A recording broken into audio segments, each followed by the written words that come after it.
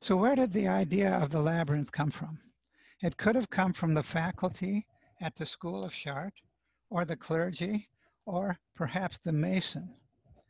And my best bet is that it's the Mason, because Daedalus, who was the mythical architect of the Cretan labyrinth that held the Minotaur, was embraced by the Masons of the Middle Ages. In fact, some posit that the labyrinths were actually like a signature for the Masons. And as you might know, in the Chartres Cathedral, at one time, the center held a plaque of Theseus and the Minotaur. In French, the word for maze is dédale, which comes from the word Daedalus.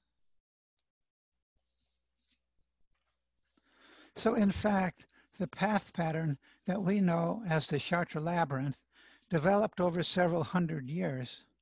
Most of it was done in the drawings in manuscripts in the margins or at the ends of chapters or on flyleaves, and usually when they're talking about Easter or the passage of time. So what the Mason did at Chartres was take these patterns and add the proportions, the petals in the center and the lunations.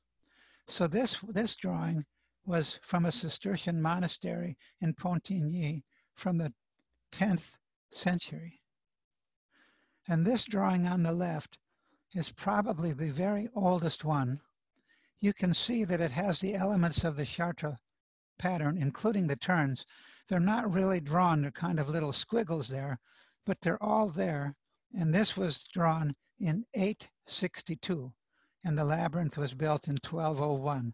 So almost 350 years earlier. And during that time, various manuscripts were included the drawings of the labyrinth.